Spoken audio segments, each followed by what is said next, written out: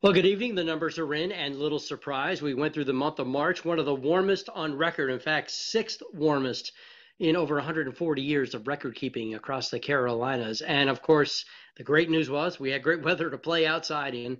And the bad news is it's led to all kinds of pollen. Tree pollen counts absolutely through the roof, and grass pollen is coming on a lot sooner than average because it's been so warm.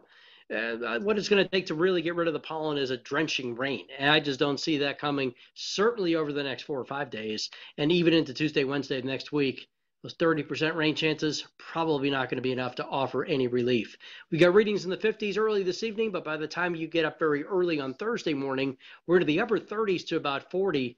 And in the lower to mid 30s up across that high country, you're going to want to throw a couple layers on if you're going to be walking first thing in the morning. We've got lower 40s at 8 a.m., lower 50s already by 10. That's probably a better time, more comfort wise, to get out. We will see plenty of sunshine all day long, maybe a few mountain clouds first thing, but by and large, sunny skies just about everywhere, and it should be absolutely gorgeous.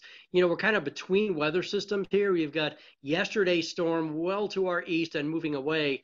The next storm is well to our west, and it is going to take quite some time in getting here. So heading out to any of the area greenways with kids, we've got readings around 60 by lunchtime and mid to upper 60s as we go through Thursday afternoon. And that's just the beginning. Warmer weather will continue to build in as we head through Friday and Saturday and Sunday. I don't see any cool air pushing our way. Look at these temperatures. We're talking upper 60s is our average. We're going to be in the 70s by Friday and probably low 80s by the time we hit early next week.